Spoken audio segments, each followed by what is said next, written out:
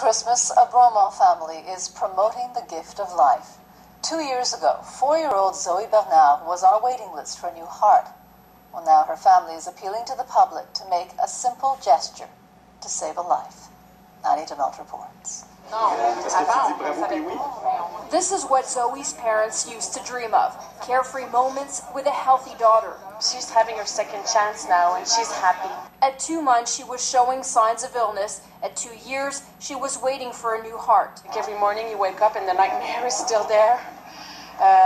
You don't know what the day is going to be, and every moment you wish someone tells you, the heart is here, we have a heart. The heart finally came in April of 2008 from a young donor in Philadelphia. Wow!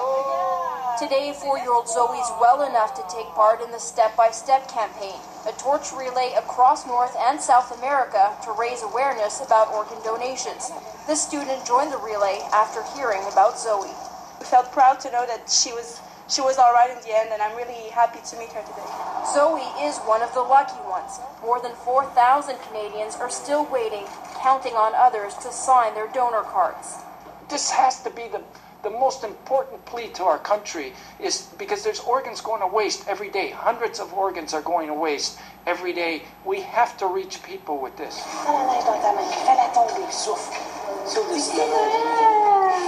It saved Zoe's life. Now her family hopes her story can convince others. But she is so happy. She's smiling, she's playing, she's a happy little girl. Ready to celebrate her 4th Christmas and many more. Annie de Mont, CTV News.